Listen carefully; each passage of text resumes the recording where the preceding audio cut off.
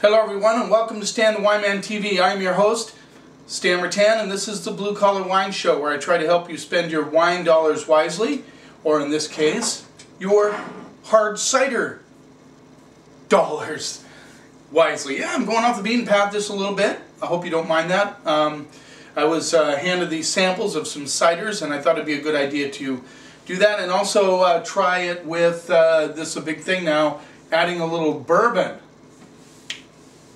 to your cider. So we're still in Super Bowl week. I am wearing one of my favorite Seahawks players jersey, Earl Thomas III. Of course, I'm a defensive-minded guy because I loved playing defense when I was in high school.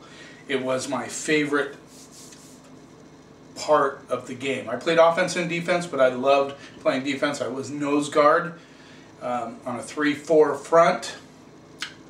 And, you know, I did okay for a little guy.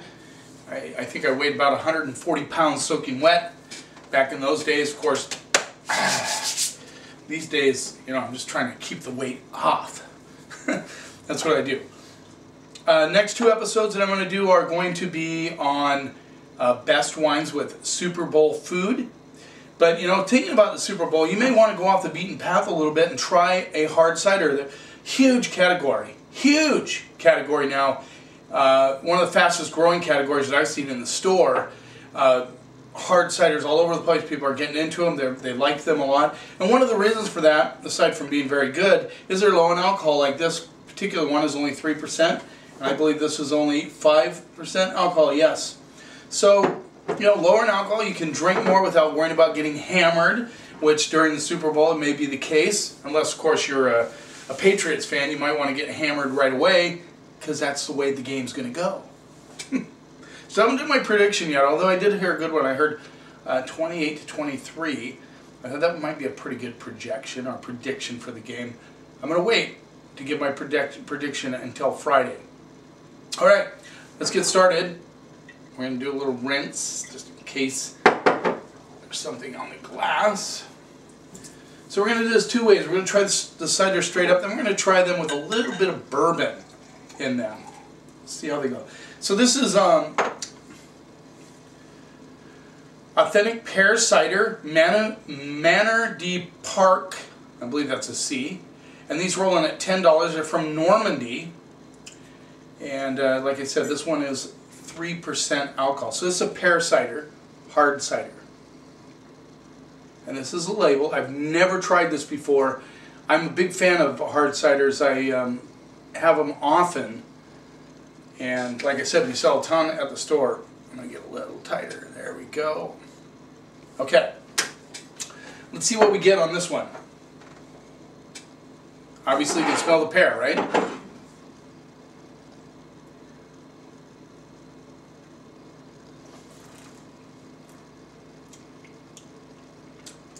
Nice cider.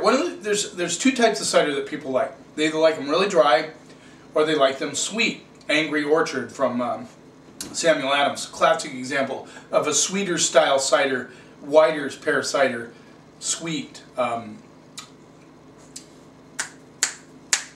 think of a couple of the other ones that I have. Dark and Dry cider from Spire Mountain, a little bit on the sweet side.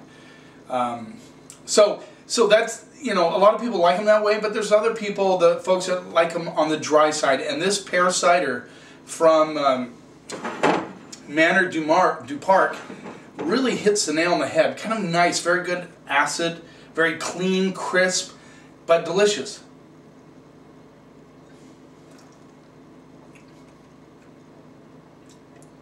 It reminds me a little bit of a pear and apple together.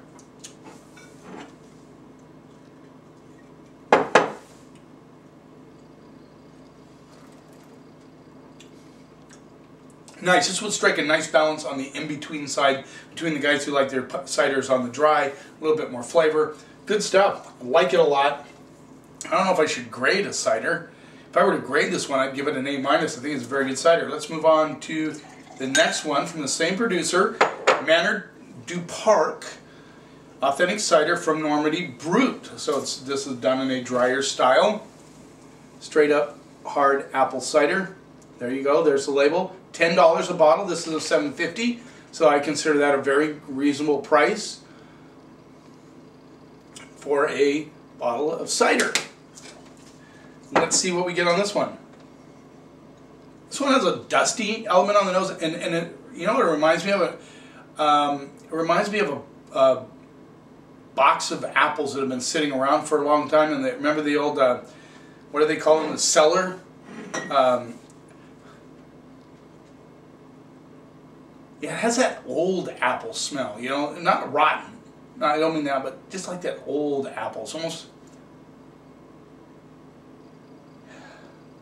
Because my grandmother used to, you know, she'd have boxes of apples because she made applesauce, and they'd have the boxes stacked in the cellar, or not in the cellar, the basement. What do you call that area where they put all their canned goods? I can't grasp the word.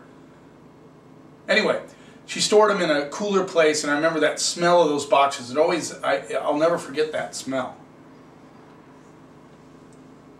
It seems blurry on my camera. Hope not. Hope the picture is good.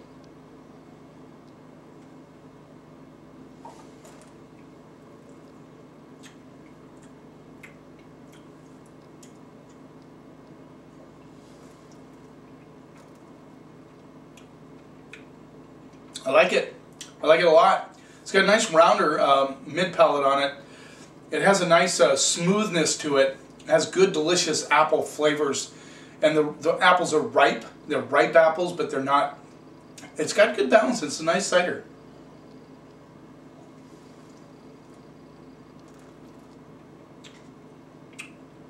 No acidity like the pear cider. This is a softer, easy, this is a quaffable cider. This is a cider where anybody, no matter what, will like it. It's just really good. It's 5% alcohol. You can drink it. You can probably have a couple bottles during the Super Bowl, not really notice the difference. However, we're going to change that up a little bit. I got my bottle. This is one of my favorite bourbons. It's a rye whiskey. Excuse me, not a bourbon. This is one of my favorite rye whiskeys. Rittenhouse Rye.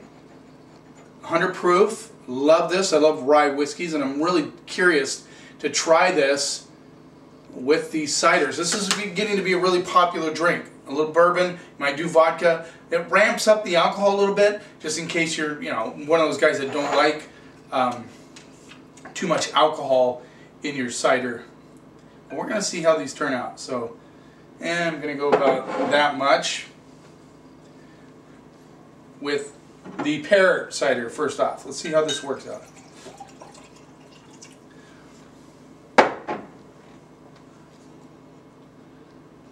Definitely changes the nose on it.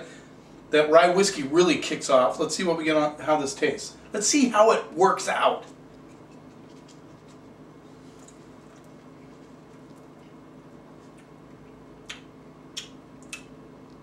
I like it. I like it. So I did about that much, right about there on the bourbon, or the rye, excuse me, and then that much on the cider. And it's really good. Eliminates some of the acidity because you have that rye whiskey, but it adds a nice... Actually, I really like that. That might be something I'm going to do this Super Bowl.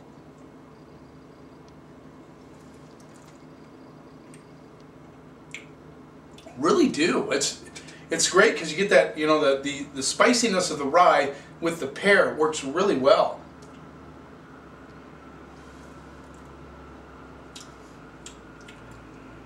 That's some really kick-ass hard cider. Now let's try this with the straight up brut. Oh, I did this backwards. I will just do it like this.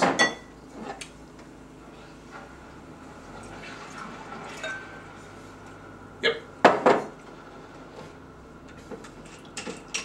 Alright, so remember the brut style hard apple cider was a little softer on the palate, a little less acidity. Let's see how this works with the rye whiskey. Again, the rye whiskey comes through mostly on the nose. A little bit of apple coming through.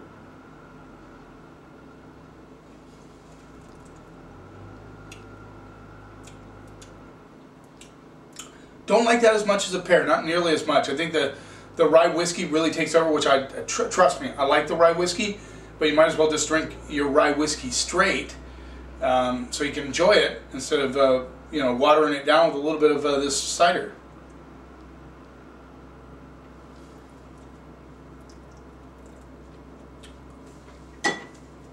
Might be a little strong on the bourbon side. Let's kick it up a little bit. A little bit more cider.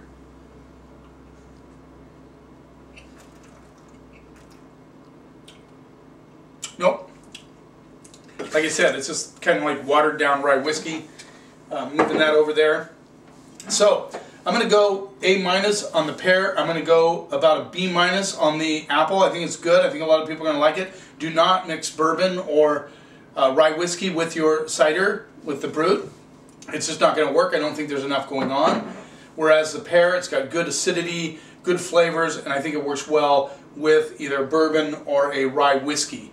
So you might want to, you could add vodka to the brut because vodka has very little flavor, and that might be okay if you want to kick up the alcohol level, or just enjoy it like it is. I hope you have good plans for the Super Bowl coming up, and I hope you watch my next 2 episodes. I'm going to do best wines with Super Bowl food. I got a nice lineup. Everybody's kind of kicked in and helped me get some ideas. I'm really excited about it. I'm going to have my son help me shoot the episodes tomorrow. I hope he can make it.